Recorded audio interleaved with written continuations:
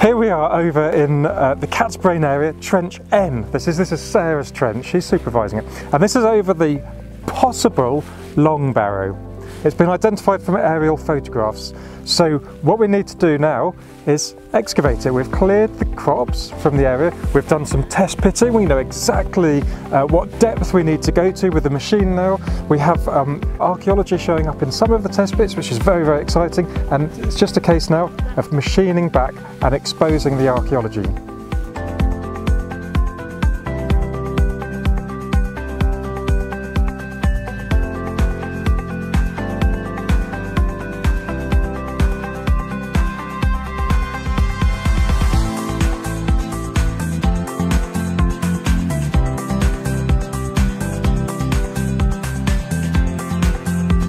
Hello, my name is Sarah and I'm the supervisor here at Cat's Brain site, which is part of the Mardenhenge Vale of Pewsey University of Reading Excavations Field School.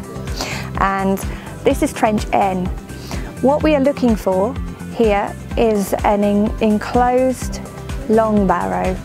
It's enclosed because there's an enclosure ditch around it that's shaped like a horseshoe. This is day 4 of our excavations. It's Thursday, and thus far we have opened up 15 1-metre test pits with our team of student archaeologists. The purpose of those was to determine how deep the plough soil is and how far down we have to go before we find the archaeology. So this has been very successful.